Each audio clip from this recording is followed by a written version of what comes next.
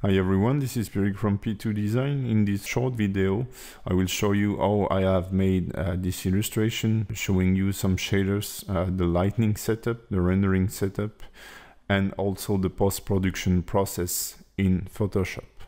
Let's get started. In the layers, I have divided my scene in three layers, actually. By clicking this button, you can isolate the different layer to see what happened. So I've gathered all the background items on a first layer, and you can see the different layers I have excluded, like the volumetric one. The volume layers was just a volumetric pass to add some atmospherical effect into the scene. So it is using a lot of mask from the dog and every assets.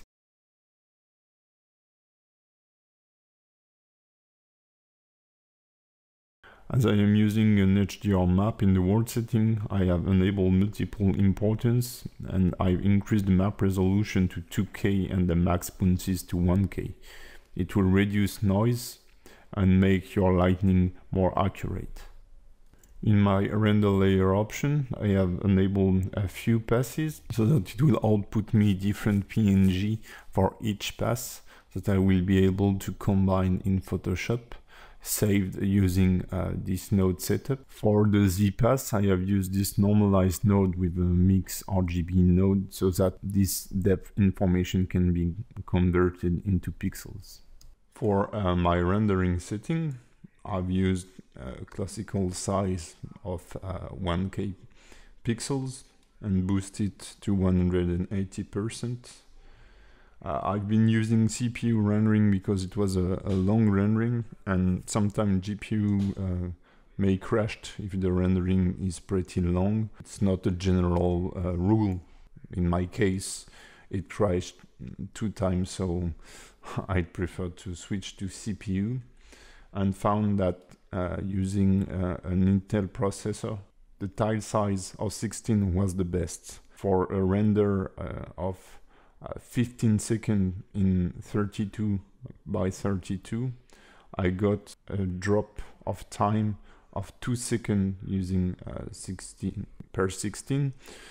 So kind of like 10% faster. So let's have a look to the sampling. I've used 1,000 samples for the rendering, which is decent.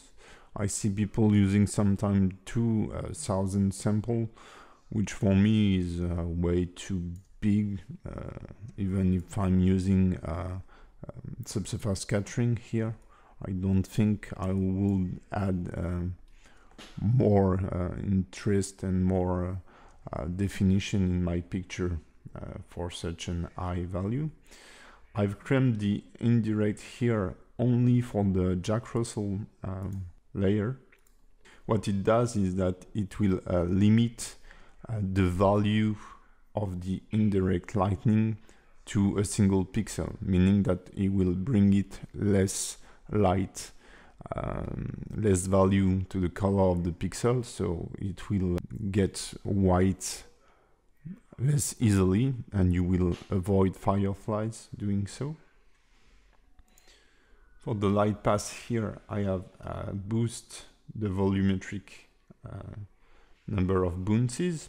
So what it does is that a ray that will enter a volumetric object like those clouds will travel and bounce 8 times. For example, if I have a ray going into here, it might bounce here, then on the Jack Russell, the branch, etc. For 6 times, sorry, and it will make the cloud lighter, and it will have a more defined transparency. So this is what those bounces allow you. The more bounce you have, the more light will pass through or bounce on the object, and it would look sharper and closer to reality. That's why the full global illumination boosts those to a very high value like 100 and 280. I've kept the reflective caustic and reflective caustic because it wasn't a problem in my scene. If you're playing with a lot of transparency, you might be playing with those to reduce noise. And I have used a transparent film so that everything that was currently transparent, that was showing the world, had a 0 alpha, allowing me to add additional layers in Photoshop then. I will now show you some tricks I have used on my different materials. So I wasn't super happy about my lighting, to be honest, on this scene. I believe this artwork would have a better potential, but I wasn't able to deal with the directional lighting as I wished. So it's not that important. I'm pretty tired with this project now, but I think I will get some critics from people about the lighting and stuff like this. So for the lighting, I've mainly used a simple world setting using an HDR here. This is a simple sphere with a glossy shader. So here I have we can see the reflection of my HDR on it. So using a mapping node here to be able to rotate my HDR and change the direction of my light source. So it allows me to set the income of the sun here. And here this pretty classical world setting using the multiply node here to set the global strength of the main light source, and the add node here to set the global illumination, meaning that it will soften the shadows, etc. So this has been explained way betterly in one of my previous tutorials, and even betterly by Andrew Pricey. So I believe most of you knows Blender Guru, and he explained light and stuff like this way better than me. Now a little trick about the roof here. So it was made using array modifier. Once it was done, I applied both array modifier and separate each of those objects. I don't know how to say it in English. So that it becomes a single object, and parent them to an empty so that I was able to move them separately. The cool thing about this is that I was able to add some variation to the color of those. Doing so, I was able to use the randomness, which is here. So it's pretty self-explanatory, and I use this to modify the base color of the different objects to give more variation. So there is only one of those that is UV enwrapped. Those are simple duplication, and there is just a little map to fake AO here and add some leaking impression from the object. Now for the house, I was asked how I've done this. So because it's pretty detailed, it is detailed because I spent a lot of time painting it. It's simply, there is no special trick mixing specific nodes or creating crazy stuff. I've just spent a lot of time projecting different map on it to create a burnt map, create a diffuse map, mix them to have a different color, and then it's pretty simple. It's just a diffuse mixed with a glossy BSDF with some different values, very subtle glossy just to have some highlights.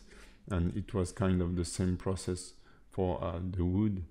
It looks pretty complex here, but it's like having two different shaders mixed together to get those stuff here.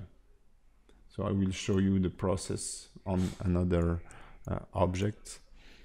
The main shader is close to a classical core paint. And then I have added a rust layer. It is then mixed with a noise texture, and also with the pointiness, so that it appears mainly on those edge. And what I have done, I have created this color ramp here to add this white line that separates the painted part and the rusted part. And I've plugged this into the bump and into the color to get this. It will make the transition between the painted part and the rust part here, adding some this effect that there is a layer of paint here, then a little crease, and then the rust. So I have used this first on my orcish wire. You may have seen this effect. And then I have just duplicated this shader, turn it into black, play a little with it to create this secondary shader for the black part. And for the wheel here, I just added here a texture. You have a different glossy level and different roughness to get this wet effect. So here it appeared to be very glossy because there is nothing to be reflected on. But when it's on the ground, it looks better. You see, you have this this effect of reflection here. Now for the tree. So it's a didn't coat. I didn't retopologize it, which would have been very long for nothing because it's a still image. I didn't need to optimize everything, etc. So I'm using the pointiness here to give it some color variation. And the cool thing about Dintopo is that it creates noise due to all the triangle that were generated, which is really awesome for a tree. And then it's combined to this map, which is a tree map, overlaid, etc. And I've added, using the normals here, separating the blue channel, which is the top part, the face that are pointing to the sky, some greenish color, like foam, due to the wetness of this part. Then everything is mixed together. There is also a hue and saturation difference thanks to the layer weight, and then it's a simple diffuse and glossy shader mixed together to get to this result. I was pretty happy with the result of this. And the final noticeable element might be those clouds. So again, here I just used the Andrew Pricey tutorial to understand how to do them, and to add those colors of blue and slightly yellowish on the top. I used those normals node. So this would have been the basic color, which is really boring here. But using those normals, I was able to set a color on the top and the lower parts of those. And as it is volumetric lighting, you will see that the blue is currently colorizing the top of the cloud, but as the light passed through it this way, it is then scattered on the bottom of the cloud. So it's an important thing if you want to give some directional colors to your cloud, is that you have to put the color on the opposite side you want it to appear currently.